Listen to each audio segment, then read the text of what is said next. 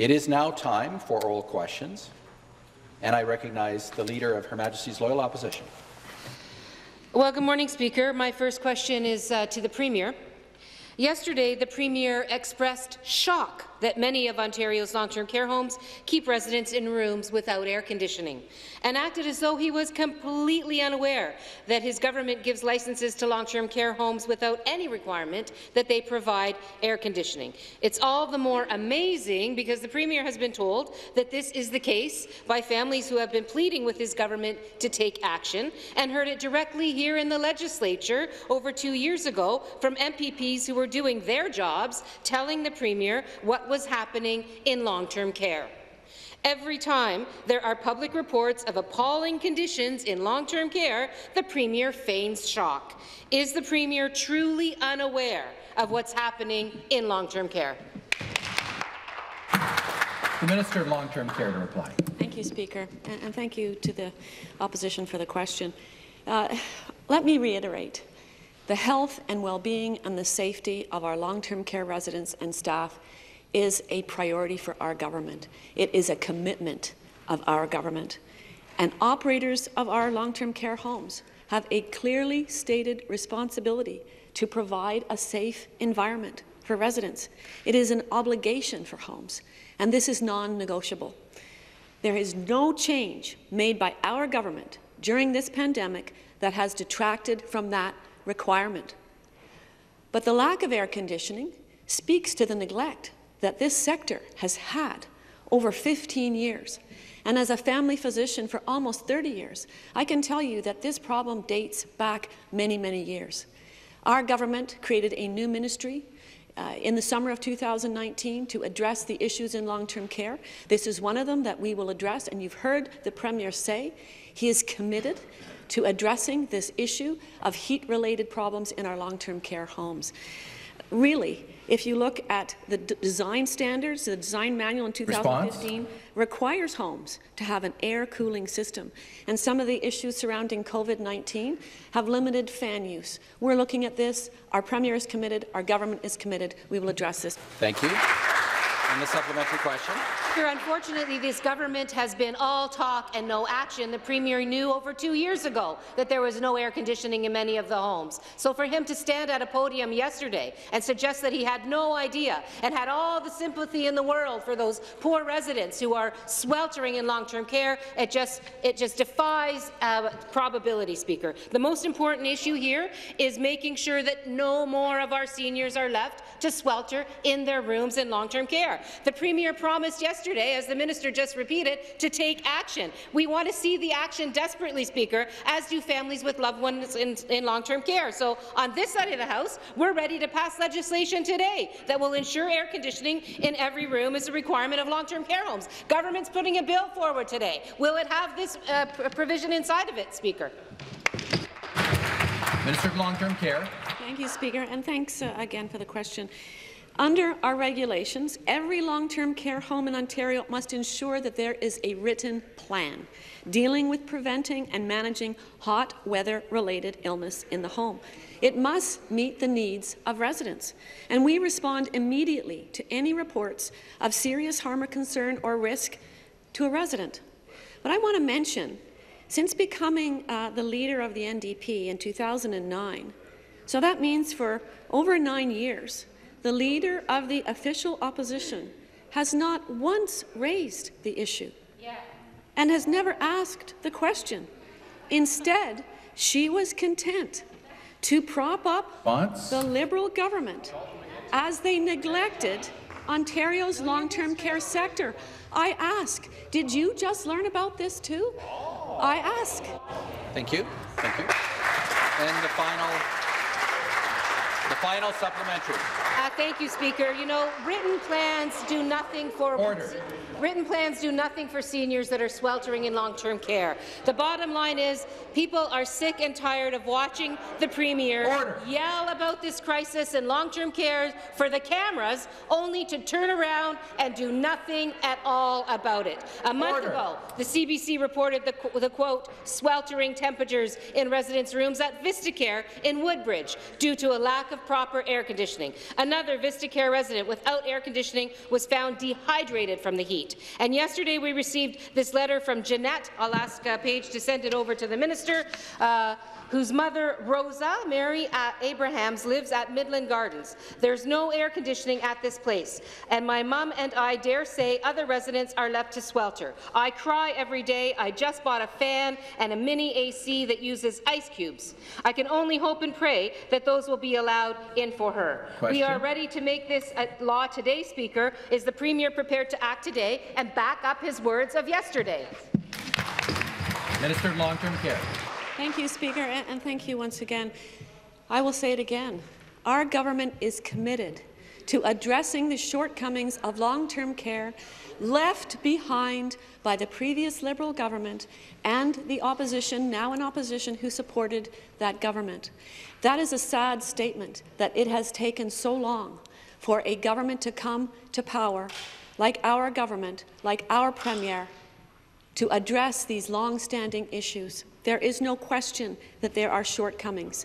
And I look at members sitting across, one of them a parliamentary assistant to, during the McGuinty era for the Ministry of Health and Long-Term Care.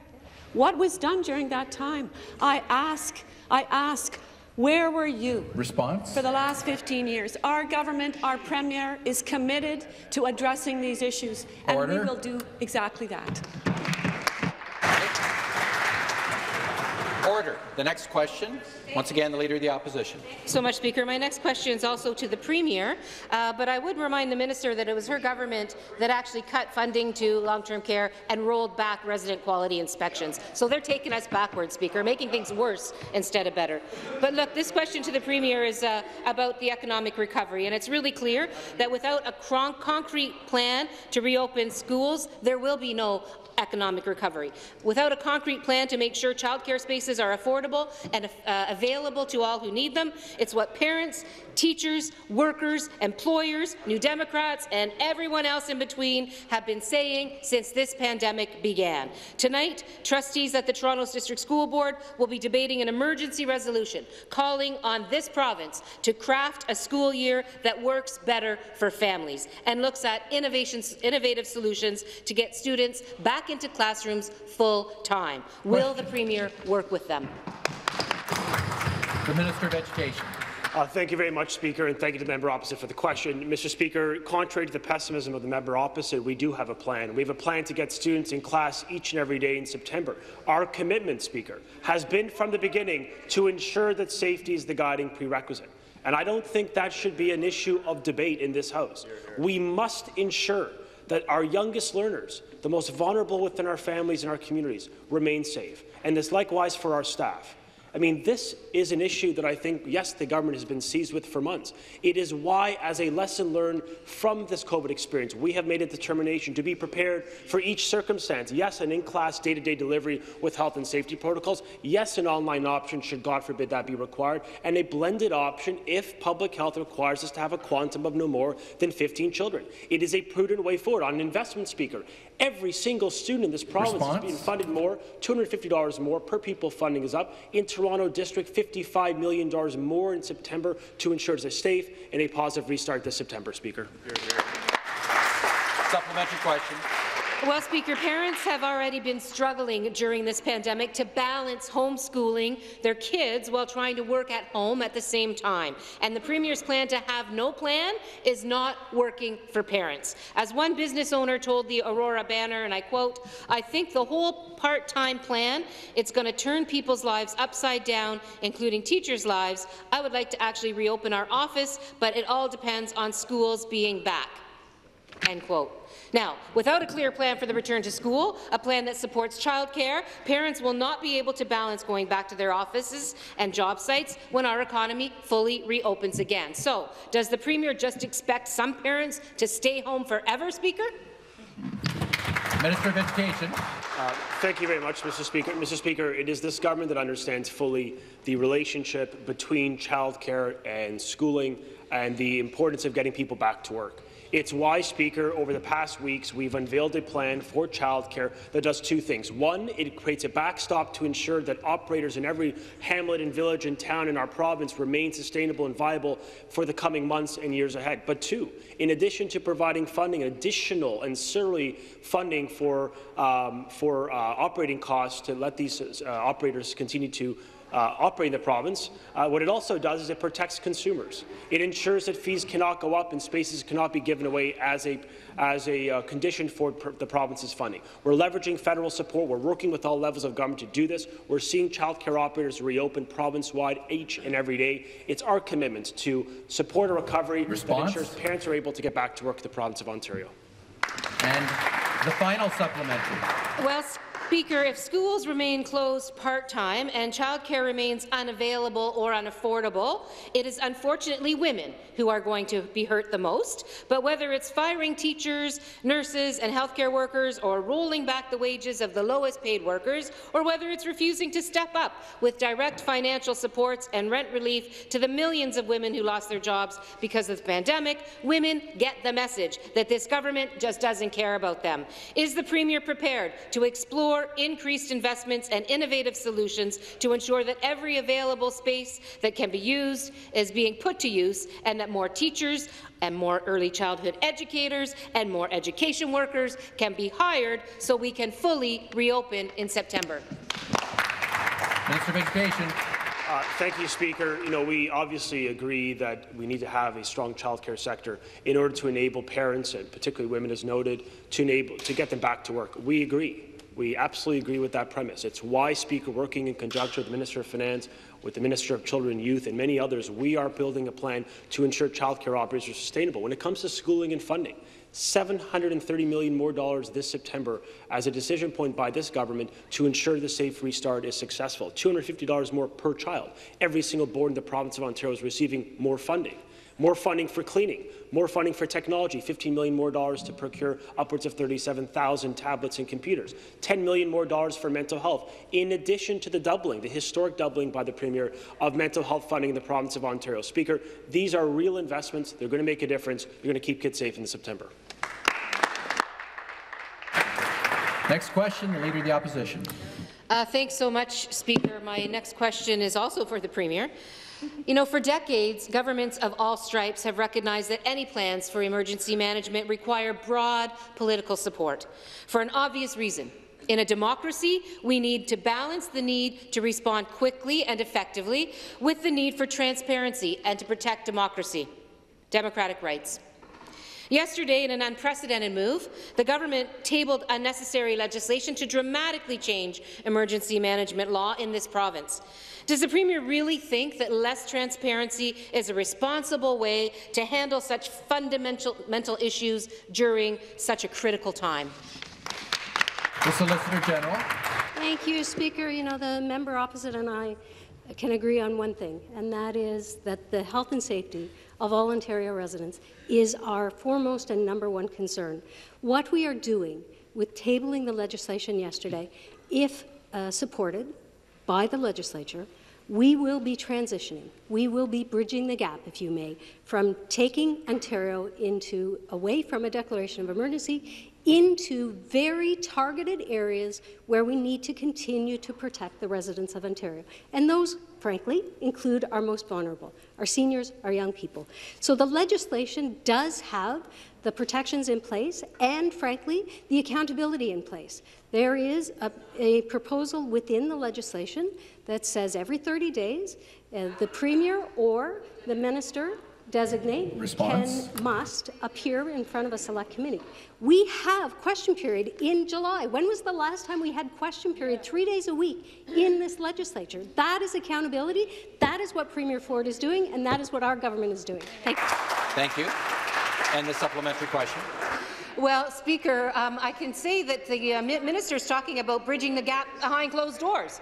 Bridging the gap behind closed doors, completely out of sight of any scrutiny or accountability to the people of Ontario. And that is a very dangerous thing to do, Speaker. The Premier promised to work collaboratively. Does anybody remember that? Collaboratively and transparently to combat the pandemic. But over its course, we have seen this Premier repeatedly refuse to share basic information about what this government is doing.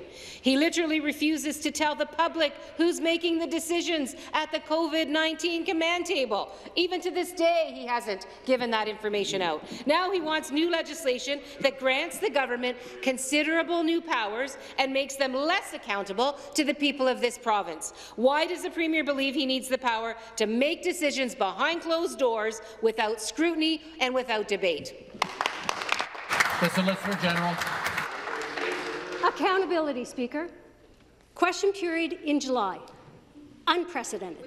Every single day, Order. The Premier stands in front of a podium and answers questions from the media. Order. Every single day since the pandemic began. What we are trying to do, and I wish that the member opposite would understand and listen, is we are transitioning away from declaration of emergency to very targeted protections that need to be in place to ensure the safety of Ontario residents. I'm happy to stand with the Premier and ensure that that continues. What is the member opposite suggesting? That we should stop everything and we should go back? You only have to look to certain jurisdictions to the south to understand what happens when you move too quickly. You end up closing down things, and there is no one in the province of Ontario who wants to do that because, frankly, 13 million people have worked very hard to get us this far. Thank you. The next question, the member for Whitby. Thank you, Speaker. My question is to the Minister of Transportation. Ontario's economic recovery, Speaker, is a key priority for the government in the weeks and months ahead. The investments we make today are key to ensuring a prosperous future for Ontario families. Our government's efforts to streamline highway construction and accelerate the delivery of major transit projects are critical. Our proposed changes, Speaker, will stimulate the economy and build up Ontario's infrastructure to ensure the quick and seamless movement of goods and people. Speaker, can the minister tell us about the announcement she made earlier this week?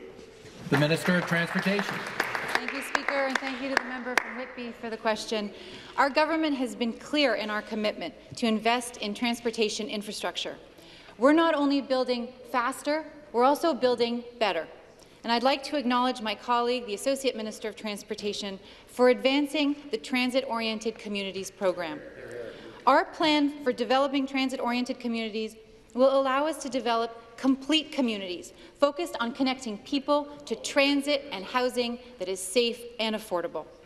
We're engaging closely with our stakeholders, Mr. Speaker, and we will continue to move forward with this plan in close partnership with municipal and local input. The supplementary question. Thank you, Speaker, and thank you, Minister, for that answer. Transit-oriented communities is a key part of our government's plan to build a modern, integrated transit system for the Greater Toronto Area. Speaker, I understand that this legislation also touches on highway construction.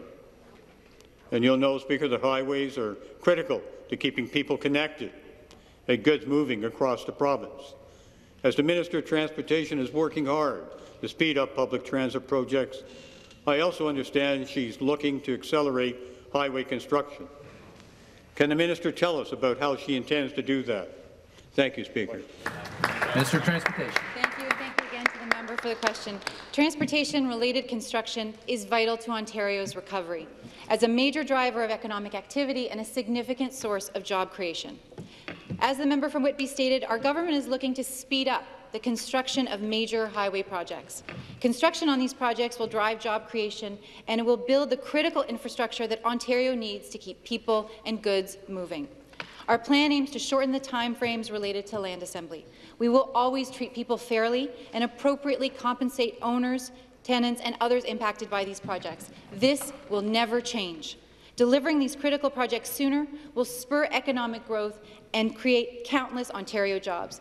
Mr. Speaker, this is what Ontario needs as we pull together during these unprecedented times. And before I close, Mr. Speaker, I would just like to wish the Associate Minister of Transportation a very happy birthday. Thank you. The next question, the member for Hamilton Mountain. Thank you, Speaker. My question is for the Premier. Loretta lives in my riding and has needed surgery since before this pandemic started. Now she is in severe distress and has visited the emergency room 3 times in the past week alone due to unbearable pain. Her doctor is very sympathetic but wasn't able to get the operating room that he needed to schedule her 8-hour surgery. Loretta is suffering and has had to fight hard for the health care that she needs. Speaker, when will hospitals be able to help constituents like Loretta get the surgeries they need in order for them to go on living their lives? Minister of Long-Term Care. Thank you, Speaker, and thank you for the question. I cannot stress enough, Mr. Speaker, that nothing is more important than protecting the health and well-being of Ontarians. And to ensure that the province was prepared to respond to a number of outbreak scenarios, we followed the advice of the Chief Medical Officer of Health. We requested that hospitals take a careful, planned approach to ramping down elective surgeries and other non-emergent clinical activities. As we emerge from this pandemic, and the pandemic is still evolving. We are still in a state of emergency in Ontario, and we must be vigilant. We must be aware of potential for second phases and second waves, and we follow the advice of the Chief Medical Officer of Health. We were looking at the capacity of our hospitals before, including long-term care, and understanding that that plays a role. But we are moving forward with our planned reopening of the economy, and we've since provided guidance to hospitals to begin the process of resuming scheduled care. Thank you. Thank you. And the supplementary question. Thank you, Speaker. When Loretta reached out to my office, she was desperate for help. Each time she rushed herself to the emergency room, she was provided with medication to ease her pain, but they told her they could not provide the operation that she needs, and they sent her home. Over and over, she was told that she couldn't get the surgery she needed. Loretta had to advocate for herself for weeks to finally be able to book a surgery date. And with some help from my office, and people shouldn't have to go to their MPPs to be able to get the emergency surgery they need, I'm pleased to say that she will finally be able to receive the care that she needs soon. But my question is simple.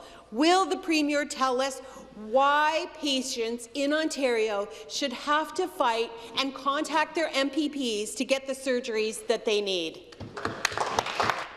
Minister of Long-Term Care. Thank you. Thank you, Speaker, and thank you again for the question. Resuming scheduled elective surgeries, hospital-based care for patients requires tremendous organization and many different pieces of the puzzle to understand how that can be coordinated and integrated. This was advice followed by the Chief Medical Officer of Health. It is related to understanding hospital capacity, and I'm very glad to hear that the individual you mentioned is able to get the care that she needs. People should be able to get the care they need when they need it. These are extraordinary times that we're in, and certainly COVID has wreaked havoc for many people and caused hardship.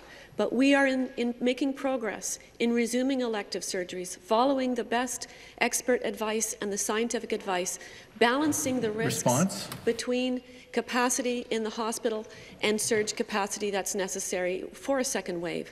So all of these must be balanced, and we are making progress, and I'm glad to hear that the individual you mentioned is receiving her care. Thank you. Thank you. The next question, the member for Scarborough-Guildwood. Thank you, Speaker. My question is to the Minister of Finance. Later today, the federal government will be releasing their economic snapshot, which demonstrates the extent of their support for Canadians during the pandemic. Speaker, the Premier seems to think that the federal government should foot the entire bill for moving our country and our province through this pandemic. The federal government has stepped up, but the Premier has not committed the province to doing its part. Now that the pandemic is subsiding, it is time for Ontario to invest in its own economic recovery. But tens of billions of dollars of this government's spending is in the form of tax deferrals, which they plan to eventually collect from businesses. Mr. Speaker, in August, when the government intends to share its economic update, more small businesses will have closed, and parents will be facing impossible choices and decisions about either their children's safety or their schooling. Speaker, will this minister release an economic update this month, as the federal government has already done, not in the dog days of summer? Minister of Finance. Mr. Speaker, and I thank the member for her question. She will remember, no doubt, as all the members of the House will, that this government and this legislature produced a document and was the first government in Canada to produce a document that responded to COVID. $17 billion, Mr. Speaker, that this member supported, Mr. Speaker, voted for. Mr. Speaker, this member and the rest of the members of this legislature supported those early moves to make sure that this government, and in fact this legislature, were supporting health, businesses and communities. Mr. Speaker, the Ontario government has been at the forefront of responding to COVID-19. That is why we've seen the results that we have. We have taken a safe and responsible approach. We do look forward to the federal government's update. It's I guess a one-year or a fiscal update, not a full one-year report that we provided. We look forward to that. We look forward to continuing to work with them, and we look forward to working with the member opposite and continuing to work with her to provide the supports that Ontarians need. And the supplementary question. Thank you, Speaker. And Minister, I too look forward to working with you to respond to the needs in a manner in which is timely. Speaker, I have heard from organizations in my riding that they are worried that when they are reopening, they will not be insurable. Tam Heather Tennis and Curling Club in Scarborough-Guildwood remains closed in part due to the uncertainty regarding their insurance. Voluntary associations and organizations that follow pandemic guidelines should be protected from litigation as a result of COVID-19, or else they may have no other option but to close forever because they are simply being deemed uninsurable. Minister, does the government have a plan to protect the public and also the countless of cultural, sports and other organizations that are facing issues of insurability right now? Minister of Finance to reply. So again, I appreciate, and the member has raised an important question.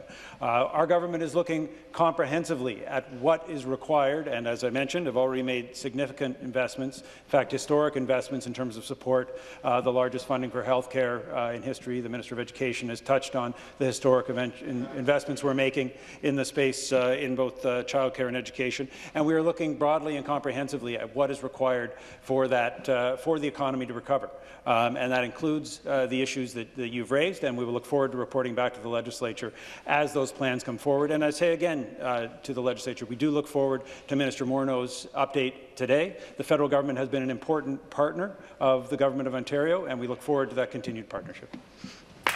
The next question, the member for Mississauga-Streetsville. Good morning, Speaker, and thank you. My question is to the Minister of Education. Speaker, parents in my riding have been frustrated for years with the decline in the quality of math in our schools. Their kids are struggling with basic concepts and have not yet been supported by a strong curriculum. They know, and our government knows, how important math is for students, not just for their chosen post-secondary pathway, but for everyday life. Can the minister please share some details of how our new elementary math curriculum is a substantial improvement on the previous curriculum? Thank you. Minister of Education. Thank you very much, and thank you very much to the member from Mississauga-Streetsville for her advocacy for financial literacy and an updated math curriculum in the province of Ontario. Speaker, it has been 15 years since the last time the elementary math curriculum was updated. And for a decade, under the former government, we saw stagnation of scores. In fact, roughly half of students could not meet the provincial math standard. We have a challenge when it comes to numeracy in the province. It's why the government is fulfilling a commitment we made to the people of Ontario to go back to basics with a new, improved and modernized curriculum that actually, for the first time, builds understanding of the value of money by codifying financial literacy through its grade 1 through 8. Mr. Speaker, we're also for the first time teaching coding and computational skills to make sure that our young people, the next generation, are set up for the jobs of the future. Speaker, we have a focus on fundamental math concepts with a focus on learning and recalling numbers, such as automaticity. The aim, of course, Speaker, so that young people know those fundamentals through life. We want them to succeed. It's why we have a 4-year math strategy, $200 million allocated to lift those math scores up, improve financial literacy, coding, and as well as numeracy, the province funds for the next generation. And the supplementary. Thank you, Speaker, and thank you to the Minister for the answer. These changes were desperately needed. It's exciting that we finally see an updated and strengthened math curriculum after 15 years. Parents and students across my riding have shared overwhelmingly positive feedback on these changes. Improving math is a critical component to our plan to equip students with the skills they need to succeed in the classroom, in post-secondary education and in the workplace. Going back to basics is key, but so is learning how to adapt to the jobs of today and tomorrow. Can the Minister please describe how our new curriculum will help set our students up for success in a changing world? Thank you. Thank you, Speaker. Response. And thank you again to the member opposite for the question. I mean, Speaker, what we've seen through the COVID-19 realities, great disruption to the economy and to sectors of the workforce. And we know that in order to give our young people competitive advantage, in order to ensure that they have the skills they will need now more than ever in a very competitive global marketplace, we need to ensure our math curriculum, I would argue all curriculum in the province, is aligned with labour market needs. That disconnect is perhaps one of the significant impediments to their ability to get jobs. It is not a coincidence, Speaker, that we have twice the rate of youth unemployment in this country, that we have a 200% ratio of income to debt for millennials. We've got to do better, and the time is now to do it. And the Premier has been absolutely clear. We need financial literacy and coding and these types of life skills that they can apply for taxes, to understand debt and concepts that are fundamental in the future of their lives. That's why we're doing that. It's why we're starting this September. It's why we've unveiled a $200 million 4-year math plan. Response? It's why we're asking educators to meet, new educators to meet a grade 9 math standard. We are going to lift scores up. We're going to give hope to these young people to succeed in the marketplace.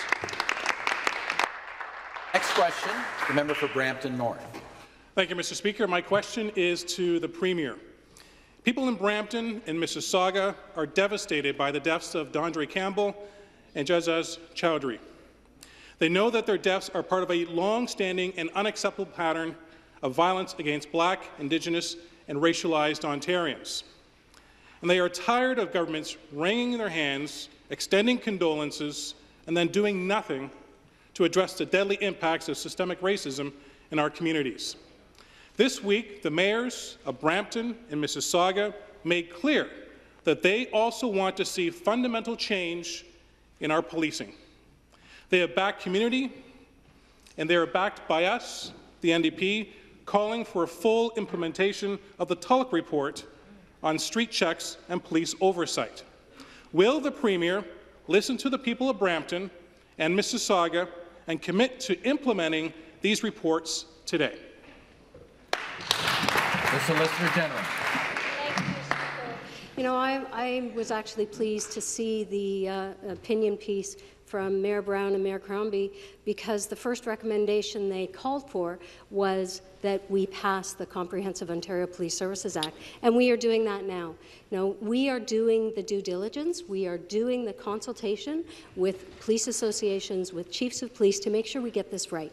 I understand that there is a strong need to bring forward the Comprehensive Ontario Police Services Act and give it royal assent, but in all consciousness, I cannot do that without consulting first and making sure that the many regulatory pieces that are included with that COPS Act are embedded to ensure that we get it right. We are doing that consultation. We've been doing it now for over a year, and I have to say that the associations, the communities, the police services boards have been very, very helpful in those consultations, and the regulations are coming down shortly. We're getting the due diligence right. We're doing. Thank you. Thank you very much. And the supplementary question. Thank you, Mr. Speaker. People in Brampton and Mississauga are calling for fundamental change to policing and to government to meaningfully invest in our communities. They don't want armed police responding to mental health crises. They do not want what happened to Dondre Campbell and Jazaz Chowdhury to ever happen again. The mayors of Brampton and Mississauga agree, and so does the NDP. The mayors said, quote, "These are the calls that should be handled by mental health professionals trained in de-escalation techniques and counseling, not police," end quote. Returning to the status quo simply is not acceptable. Will the Premier join us in advocating for a new response to mental health crisis that will actually keep people in need of support safe? And the Solicitor General to reply. Well, you know, respectfully, $3.8 billion investment commitment that our government made when we came into office. We are a government that has said consistently mental health and addictions is an issue we intend to deal with in this term. And we've done that with the very first minister responsible for mental health and addictions appointed by Premier Ford. You know, if that doesn't send a clear message, Speaker, that we are serious about dealing with mental health in all its forms. So it's not just a Solicitor General issue, it's not just a Ministry of Health issue. We've made investments in education, we've made investments in health, we've made investments in policing and corrections. It is across government, across ministry. If the member opposite has other ideas that he would like to share, bring them on, because the one thing that we are passionate about and we believe in strongly is mental health is not just when you call 911. Response? However, I will say, when the people of Ontario dial 911, they expect help, and we will ensure that our police have the services that they need to make that help provided. Thank you. Thank you. The next question, the member for Glengarry, Prescott Russell. Thank you, Mr. Speaker. My question is to the Minister of Health. Over the past 2 weeks, I've had the opportunity to meet several optometrists in my constituency who are not only health care providers and very important ones in our communities, but they're also SMEs owners who are facing great challenges that are now made worse due to the current pandemic. I was quite taken aback when I heard that no adjustments were made to the fees covered by OHIP since 2009, that was 11 years ago, and that so far there are no negotiations with the government to this effect. Mr. Speaker, could the Minister of Health confirm if her government is currently negotiating or plans to negotiate with Ontario optometrists to address this problematic situation regarding fees covered by OHIP? The Minister of Long-Term Care. Thank you very much for the question. Merci pour la question. Thank you for the question. Our government is actively working to make sure that any negotiations that need to be done are being done. I cannot comment specifically on the optometry situation, but I can tell you that COVID has certainly put a dent in some of our activities, but all the efforts will be ongoing to make sure that whatever needs to be done in these processes is completed and carried on. I know that the Minister of Health has been working very hard with a number of groups to address their concerns and proceed with the negotiations that are current. And I know in the Ministry of Long-Term Care, very much the same situation. COVID has taken a little bit of steam out of us, but we are back on track now and making sure that the measures that we need to take care of are being addressed. So I appreciate your concern about that, and I can raise that with the Minister of Health. Thank you. And the supplementary question. Thank you, Mr. Speaker. Monsieur le Président, encore Speaker, again to the Minister of Health. In addition to this challenge, the straw that will break the camel's back for these healthcare professionals and business owners is the current pandemic. COVID-19 took an already precarious system to make it even more fragile. Optometrists have had to significantly lower their fees to ensure they were following the rules in place and ensure the health and safety of their patients. They've also spent thousands of dollars in items they hadn't planned for in their budget. They are using money out of their own pocket. And they are also absorbing the cost of loss caused by the inappropriate OHIP coverage. This status quo cannot go on. Mr. Speaker, when will the government start negotiating with optometrists to ensure a review and update to fees covered by OHIP and redress this situation that will certainly push too many optometrists to stop seeing patients covered by OHIP? Thank you for the question. So we, as a government, and I know the Minister of Health values the role of optometrists. The work that they do for Ontarians is very much appreciated. We have to gradually reopen the economy, and we will have asked regulatory colleges to develop guidance to ensure the high quality and safe clinical care of patients before services begin. And this guidance includes personal protective equipment information and guidance, physical distancing, and staffing issues. Our government relies on health regulatory colleges to govern their respective professions in public interest and ensure its members provide healthcare services in a professional, safe, and ethical manner. So in recent years, the cost of OHIP-insured optometry services has risen in line with utilization. And I know the Ministry of Health will continue to work with the Ontario Association of Optometrists to understand their concerns, and I will relay your question to her. Thank you. The next question, the member for Mississauga East Cooksville. Thank you very much, Mr. Speaker. My question is to the Minister of Transportation. Speaker, now more than ever, it's crucial that we make the right investments as Ontario recovers from COVID-19. Our government has always had a clear mandate to build better public transit, and we are keeping that promise. We have made more progress on public transit infrastructure in 2 years than the last 15 years combined under the previous Liberal government. The Building Transit Faster Act is a key piece of legislation to ensure we get shovels in the ground quickly for our 4 priority projects. With the passage of this bill, we are in good shape to finally deliver the integrated and modern transit network the GTA needs. Can the Minister please tell us what the passing of the Building Transit Faster Act means for us moving forward? Thank you. The Minister of Transportation. Thank you, Speaker, and thank you to the member from Mississauga East Cooksville for the question. COVID-19 has had a tremendous impact on all of our lives, and Ontarians have all done their part to stop the spread. Despite the challenges that the pandemic has brought, it is critical that we remain focused on long-term transit planning. That's why our government is committed to ending the culture of delays and getting shovels in the ground to build a better, brighter future in the GTA. The opposition agrees that the GTA needs a more robust transit network, but they have no plan to get this done. The Building Transit Faster Act will eliminate the barriers that have held projects in the past. Speaker, it's a shame that the NDP voted against this critical bill, but I have good news for them. You still have an opportunity to work constructively with us, and I look forward to sharing more in the supplementary. The supplementary question. Thank you very much, Mr. Speaker, and thank you to the Minister for her response. The debate on this bill in this legislature has shed light on our shared objective of building better public transit. The opposition agrees that the GTA is in dire need of a modern, integrated transit network.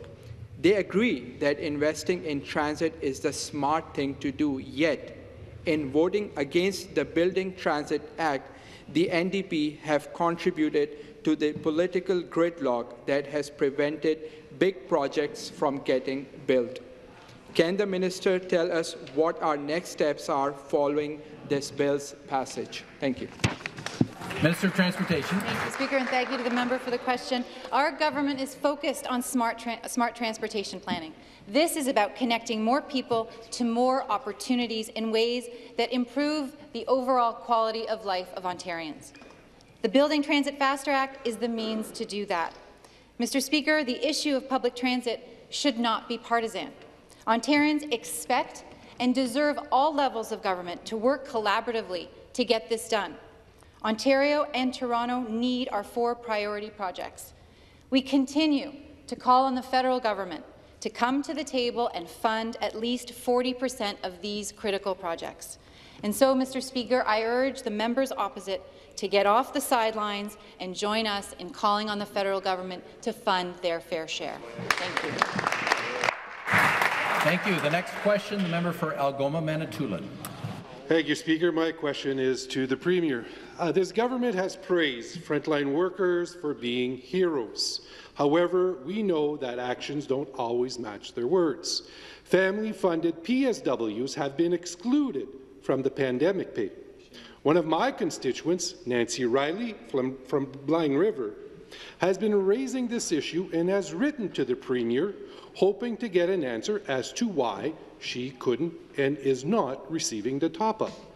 Family-funded PSWs have to spend out of pocket to get their PPE and their needs, on top of having to travel from house to house, risking exposures to themselves and their patients.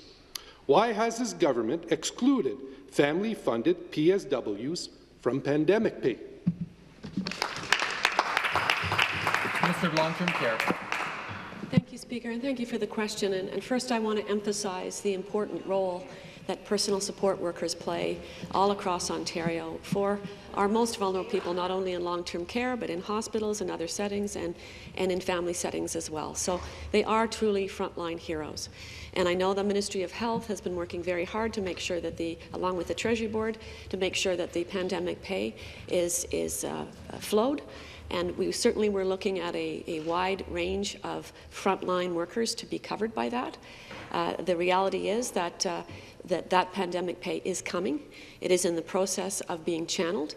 Not everyone has been part of that program. We know that the personal support workers are often underpaid, and we've seen that in long-term care. We understand and acknowledge the need to address that issue, particularly in long-term care. Thank you. And the supplementary. Again to the Premier. Frontline workers have been putting their lives at risk for the well-being of others. If someone believes they have been exposed to COVID-19, Ontario Public Health recommends they self-isolate. However, in a dispute between the Ontario Nurses Association and several long-term care home operators, an arbitrator ruled that long-term care workers voluntarily isolating aren't eligible to receive the paid leave. When someone believes they have been exposed to COVID-19, they need to self-isolate. They cannot put at risk their colleagues or their patients. Will this government ensure that all workers, and most particularly healthcare and long-term care workers, be guaranteed to have 10 paid 6 days a year? Minister of Long-Term Care.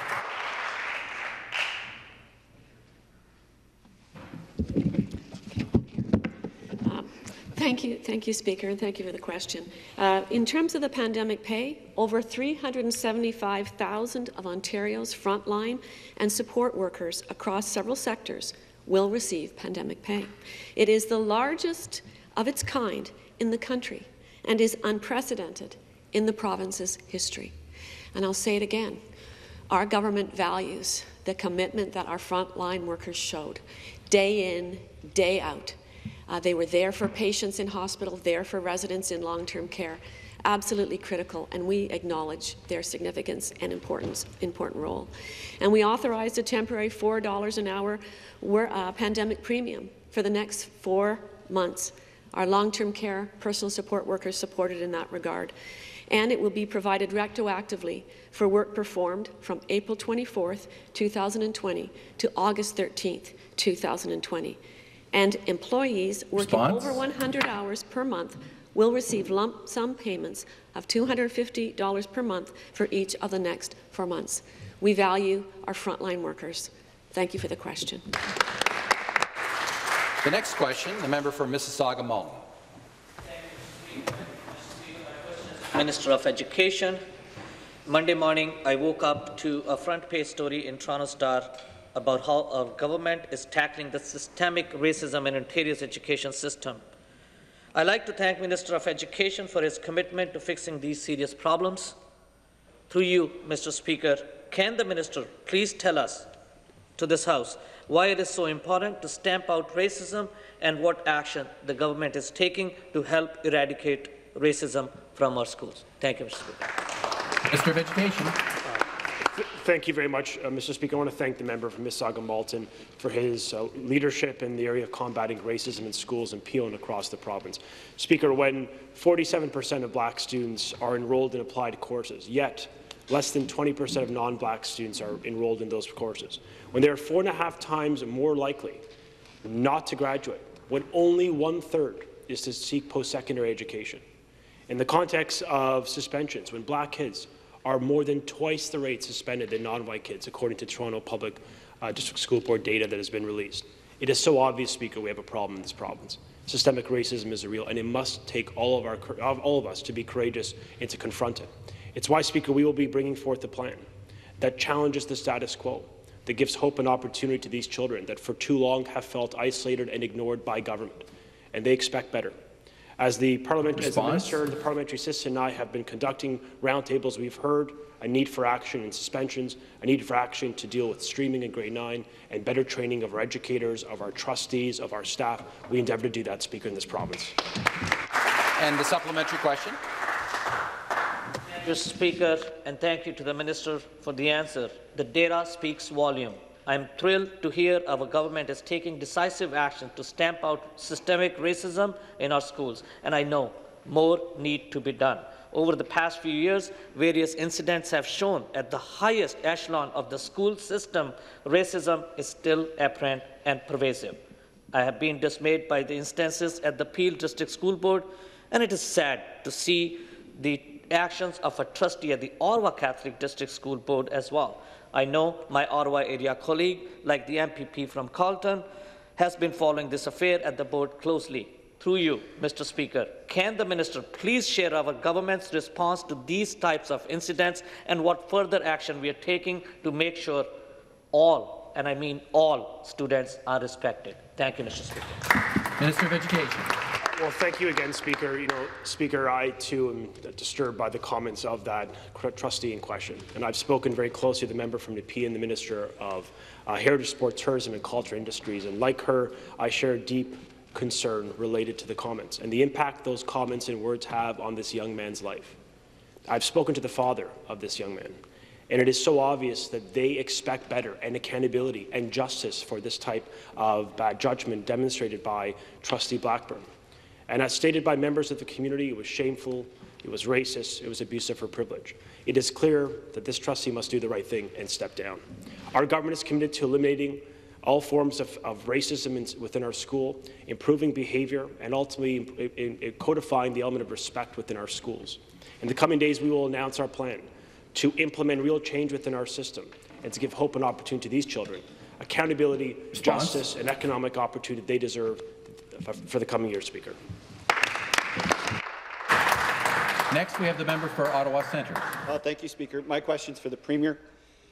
Speaker, students with disabilities and their families are wondering when this government will announce something, anything, to make sure their learning needs are going to be supported this fall. COVID-19 has hit people with disabilities particularly hard in many ways, including the move to distance learning. Online platforms are not always accessible for all students, and in-class resources are more difficult or even impossible to access from home. Without new support, Speaker, there's a real risk that students who are already struggling before COVID and during COVID will continue to struggle this fall when schools reopen in whatever form the government decides they can. Premier, will you release a plan to ensure that all learners, particularly those with disabilities, will be supported? Minister of Education.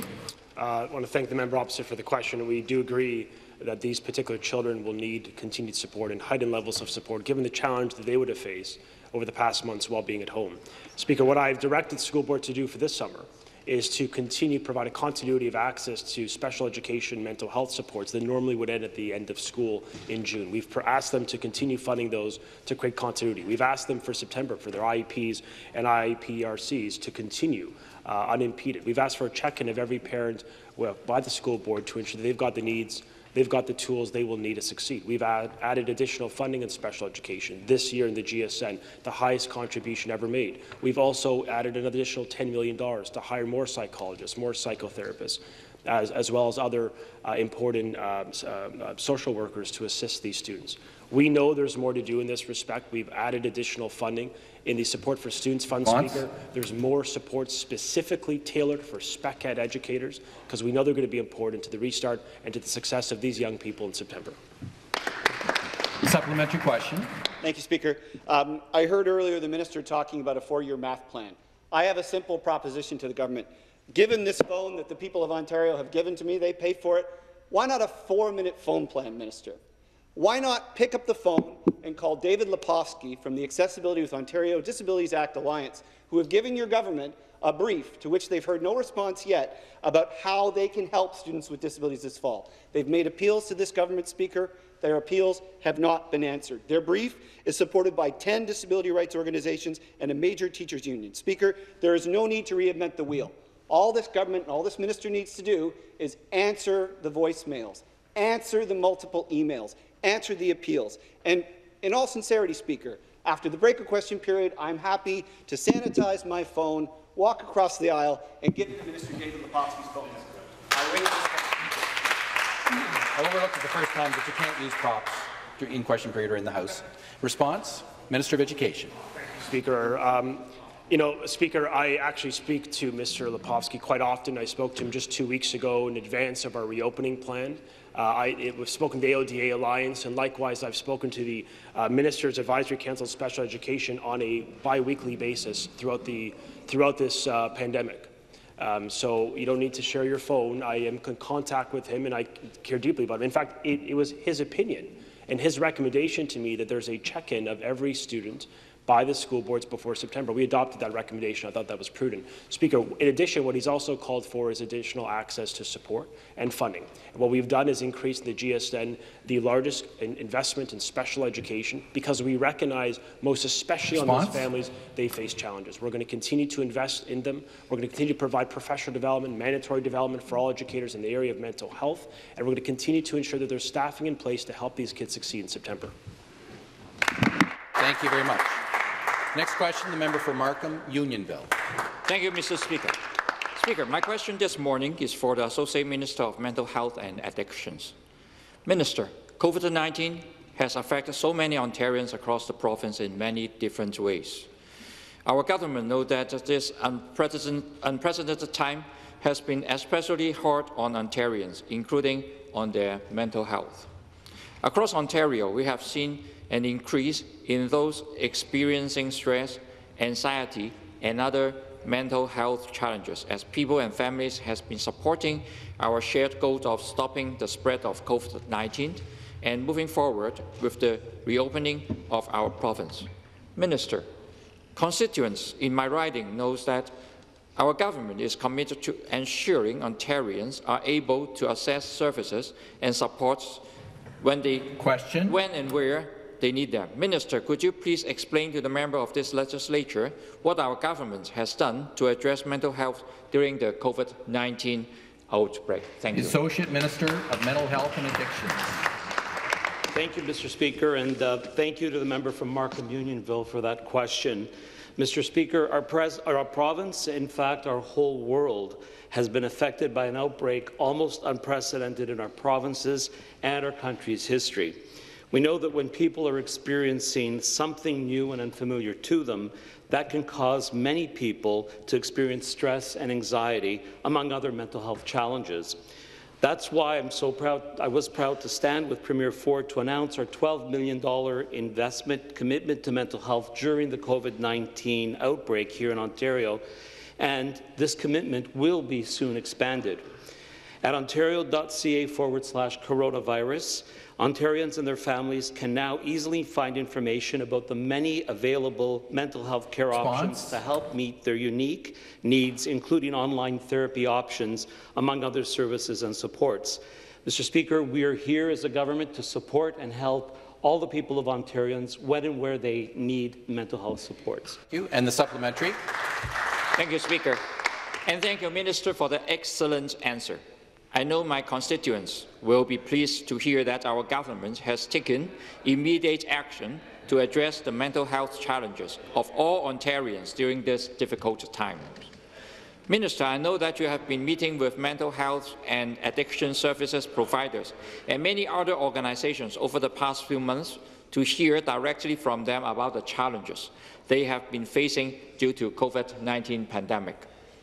There are several organizations in my riding who have been affected in some way by the COVID-19 outbreak in Ontario. Minister, could you please explain to the members of this House how our government has responded to the various challenges affecting mental health and addiction service providers during this COVID-19 outbreak in Ontario? Thank you. Minister. Thank you, Speaker. As part of our commitment to addressing the mental health of all Ontarians, our government established a mental health and addictions COVID-19 response table chaired by the Mental Health and Addictions Centre of Excellence within Ontario Health. Members of this response table represent organizations from across the sector and since day one have been focused on ensuring that available services and supports are maintained during the COVID-19 pandemic. Every week since this table was first established, I've been hearing from every member present at the table about the challenges being faced by service providers across the province. Each member, Mr. Speaker, of this table has been connecting with provincial and regional COVID-19 tables to ensure any issues impacting our mental health and addiction system are quickly resolved. This government's overriding priority has always been to ensure that every Ontarian has access to high-quality services and supports when and where they need them. We'll continue listening, Mr. Thank you. Thank you very much. The next question, the member for Oshawa. Thank you, Speaker. My question is to the Premier. It was reported last week that as we careened into COVID-19, the Minister of Long-Term Care went to Treasury Board for support and funds to address the problems they already knew about in long-term care homes but were refused. Folks in Pickering now know the awful history of complaints and non-compliance at Orchard Villa, and that those complaints were well known to the government, as CBC reported. So what happened exactly? Did the Minister of Long-Term Care ask for support and get denied by the President of the Treasury Board, the MPP for Pickering? Pickering, where Orchard Villa has been known to be a home at risk for years and 78 people have died. This government won't allow an inquiry. They haven't pulled the licence of Orchard Villa. They want to give private, for-profit homes indemnity. Bill 161, now law, will restrict class action lawsuits like the families of Orchard Villa are pursuing. Their former PC staff and party brass are suiting up as lobbyists in the private senior care sector. Over 1,800 deaths have been in long-term care, and the government is doubling down on profit protection and playing politics. So, Speaker, I'm not playing. I stand with the families and seniors and ask, when will this self-serving government start serving seniors and their loved ones? And the response, Minister of Long-Term Care. Thank you, Speaker, and I appreciate that question. I want to make it really clear and correct some misinformation that was mentioned earlier. Our government is spending more than any previous government on long-term care. There have been no cuts to long-term care, despite the narrative. In fact, the Treasury Board has provided $1.75 billion to address capacity issues, and our government has made long-term care a priority. We invested $23 million for a minor capital fund. In last year's budget, we committed $72 million more to long-term care than the year before. In the economic update this spring, we invested an additional $80 million to improve and maintain quality of care and overall resident experience. On top of that, we provided $243 million in emergency funding for surge capacity, infection control, and more staffing. Our government has not only demonstrated concern for long-term care, but it's put money behind it. That is more than any other previous government. So please. Thank you. Thank you. That concludes our question period for this morning. We have a deferred